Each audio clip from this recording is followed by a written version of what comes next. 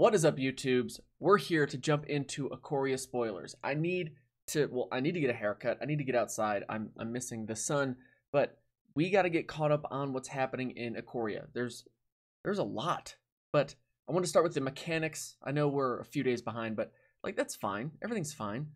Cycling, it's like, you know, you pay the cost, you discard the card, you draw a card. But if it's a main mechanic in the set, there's obviously going to be some synergies with it. So we're just going to have to keep in mind what's going on. Like their example here, Dranith, Stinger, whenever you cycle another card, not this one, he's going to ping something for a damage. Makes sense. Or 1 damage to each opponent. Oh, this is a great two-headed giant card. Note for the two-headed giant pre-release guide. Now we know. Keyword counters. This I actually thought was pretty cool. I've always wondered, like, why can't one creature give another flying like a counter? I guess in my mind it wasn't quite counterfied. But this makes sense, right? Like, if you can just make something bigger by giving it a 1/1 counter, why can't you also give it flying or give it trample? Yeah, I think this will be fun. To me, this is, like, if I was playing Magic and just chilling, especially learning the game, why not just be able to say, yeah, here's a trample. Now, it's probably going to get a little annoying having to keep track of the counters, like the 1/1 counters, because it's only 1/1 counters. It's really easy to keep track of it because, you know, you got dice laying around. You can use 6-sided dice, whatever you need, good to go. These, you have to have pretty specific things to keep track of it. So, yeah, it's fun, but what I'm bringing up is more of a minor annoyance than like a, oh no, you shouldn't do this. I'm excited to see how this feels, especially in regards to a pre-release. And then mutate. Here's like really the first completely new mechanic. Mutate took me a while to wrap my head around, but it basically is you targeting any non-human creature. That other non-human creature doesn't have to be mutate-orific, mutatable. You're basically just saying I target this creature that's already in play and make it bigger, faster, stronger, better, fancy new abilities, and it just grows that one thing. Now, we'll get into the ins and outs of it in the pre-release guide just so we're thoroughly okay with it, but to me, this is a pretty cool new mechanic. I'm excited for it. It feels fun. Like, to me, this is pushing Magic back to the focus of just creature v creature. Mono-e-mono battle on the battlefield, not with, like, other things in Magic. I don't know. But I'm excited for it to see how it feels, and if it does feel like who can just build the biggest, baddest creature. Does it have some more flexibility? How creative did they get with something that feels pretty new, but also in a way brings Magic back to its roots for me? And then the last mechanic to kind of jump into is Companion here. And Karuga is the example they give. Companion puts a restriction on the deck you build and are playing with. So if you're using a card with Companion, with the Companion mechanic, when this says your starting deck contains only cards with converted mana cost 3 or greater and land cards, you cannot have a 1 or 2 drop in that deck. Period. Full stop. This card starts in your sideboard. You can basically play it as though it's in your hand, though, at any time. That first time, not at any time, sorry. Timing rules still apply, but you can cast it once from outside the game, and then it's just like, now it's your 41st card in your limited deck, or whatever you're playing with it. There's been a lot of contention around this. Hey, we're just creating essentially a new zone and putting a card in it and giving you a mechanic that brings a card into the game that wasn't there before. Do I like it? My gut reaction to it's no, because the idea of, who is it, Mark Rosewater always is quoted as saying restrictions breed creativity. I would probably phrase it as more restrictions force creativity. Breed is probably a better spin on it.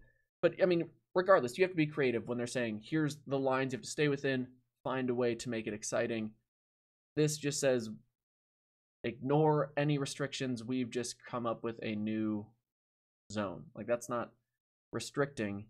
That's literally just making up your own rules. That's reinventing the wheel. Anyway, there's our mechanics. These are the cards that are in the set. There's another spoiler list for commander cards, which I'll probably touch on just quickly at the end of this video, and I'm not going to touch on every one of these cards. I just want to touch on the highlights. I think I've said the word touch too many times, but the point is I just want to go through the cards that I'm the most excited about. Otters. I think everyone's excited about Otters. I don't know how you couldn't be happy to see more Otter cards. That seems like a lot of fun. Also, a lot of these being foreign means I'd have to click into them and read through them, but we'll get there. That's not really for now. For now, we're catching up on Ikoria, the spoilers, what's happening. we see that there's a lot of alternate art cards, and some of them I like, some of them I like. This art style I'm not a huge fan of. It doesn't feel like a Magic card to me. But that being said, it's always different when you have it in your hand and when you actually see it in person. Just to really judge it, my gut reaction to it's just kind of meh. I'm not like a huge fan of it, not a fan of it, but just feels oddly different to me. Seeing Sharknado referenced 7 years after the movies were released is hilarious. Like, this set definitely feels like there's some shenanigans going on. The fact that we're mutating shark beasts with bird goats and then literally creating flying shark tokens. Sure, the Twitter sphere that's saying this feels like a silver bordered set with black borders. Yeah, I get that to an extent. You could see how Wizards kind of went off the deep end a little bit with being creative in regards to the card creation here.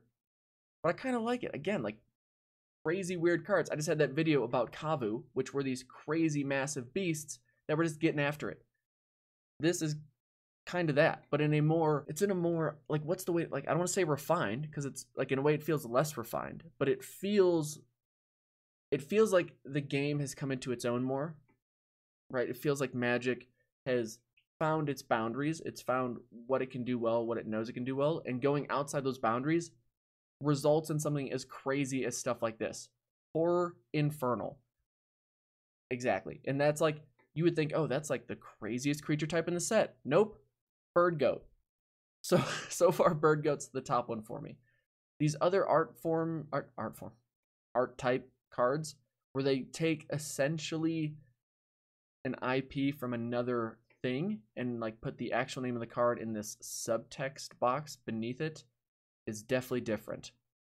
And I don't know if these are all necessarily from a different universe, another IP, but when you see Godzilla cards, my gut reaction to that was, hey, huge creatures in Magic makes sense, but I don't know why we're borrowing from another IP, or borrowing the idea from another universe.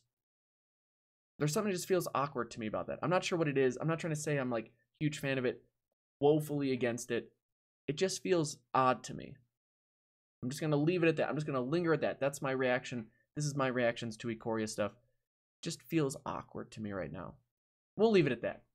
Moving on, though, the more I look at just how many awesome mutate creatures there are, it has me really already starting to chew on, what is my pre-release guide going to look like? Because there's a lot to take in here, where it's not just, hey, here's the creatures you need to build. We really need to have a good understanding of how strong this mutate mechanic is, although the risk to reward isn't terrible. Like, there's been those comparisons to Bestow, which Bestow in some ways is better than mutate. Because if you're not aware, if you have a creature on the board, you go to mutate that creature.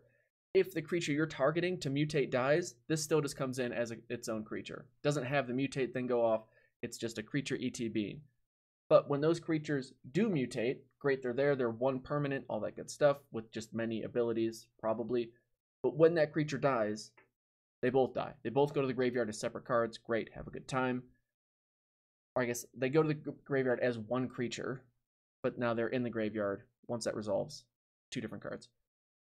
With Bestow, when you killed the creature that was bestowed, whatever that Bestow enchantment was then stuck around as its own creature. So you kind of got that bonus value.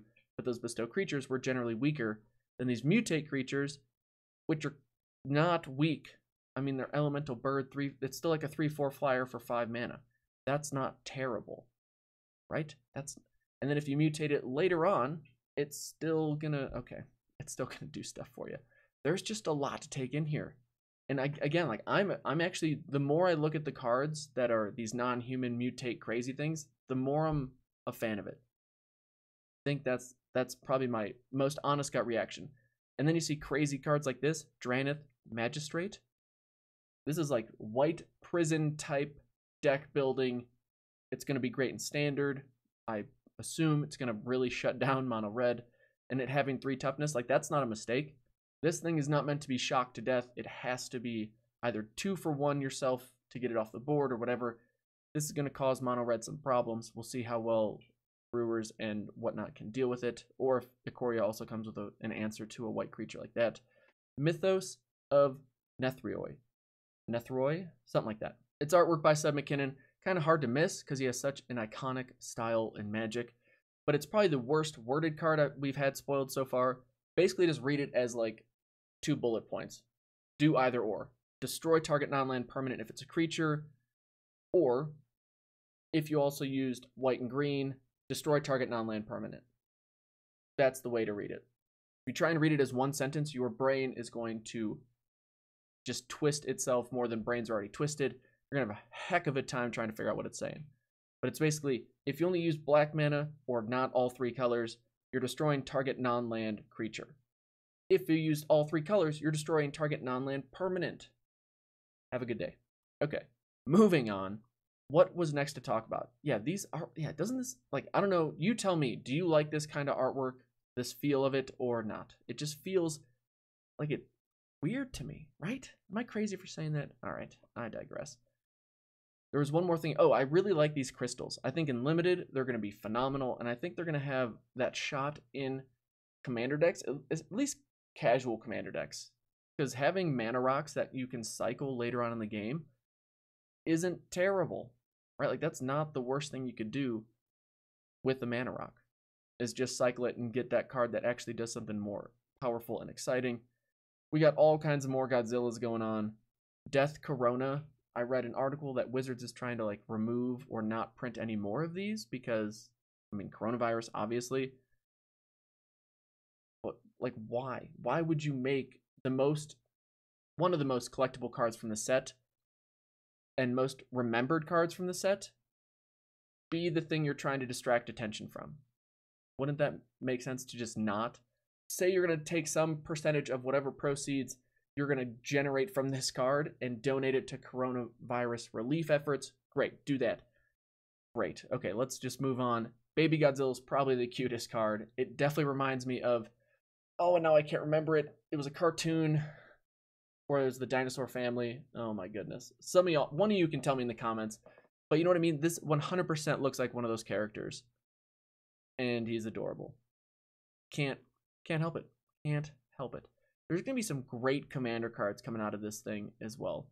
Ikoria seems to have a phenomenal, like, it almost gives me Dominaria vibes in that sense of, look at all of these super unique, just crazy creatures that you can use as commanders, like an elemental dinosaur cat.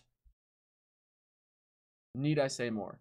Okay, let's just jump real quick to the commander previews as well, because there's a couple in here that are interesting. Like, we're getting some pretty cool reprints, some awesome planeswalkers. The Locust God is getting reprinted. And then I saw this. This is probably the card I want to call it more than any. Fluctuator. I think it was from Urza's Saga originally.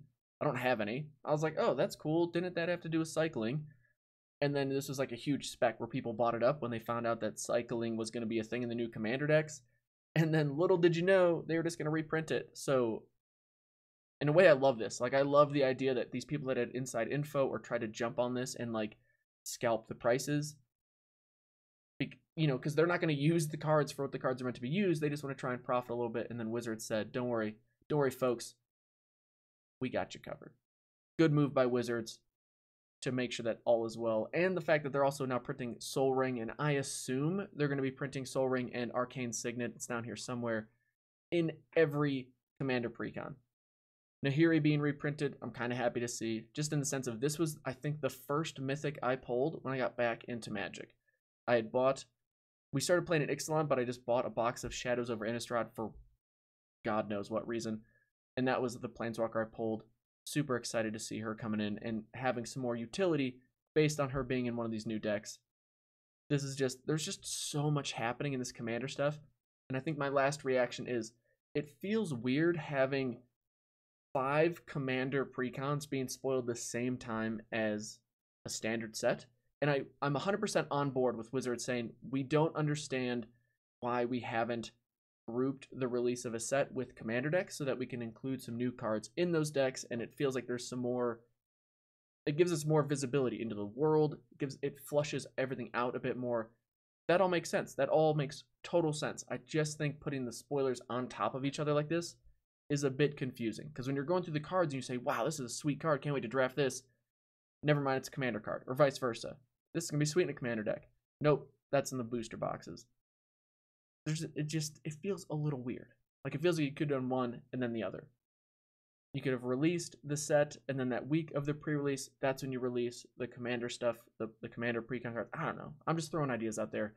But all in all, I really do like the idea of having the Commander sets have their own unique cards that are related to the new world that we're currently on. And Glade Muse. My friend, Total MTG, congrats on getting this as a preview card. This was his card. This is a crazy card that I imagine is going to be a staple in just about every green deck. Whenever a player casts a spell, if it's not their turn, that player draws a card. And yeah, I think Ikoria has a lot to be excited about from these Commander Precons, and especially from this new set and all the crazy creatures and stuff we got going on. I really do hope that my reaction to this set getting us back to what I feel is just that ever lovable thing about Magic, where it's just crazy creatures fighting other crazy creatures and you doing fun and exciting things with them. This set feels like it's hitting that on the head. I'm really hoping that's the deal, and it proves to be the limited environment that I'm hoping it is. But anyway, we'll be back with some more videos. Thank you so much for watching. We'll see you in the next video. Take it easy. Peace.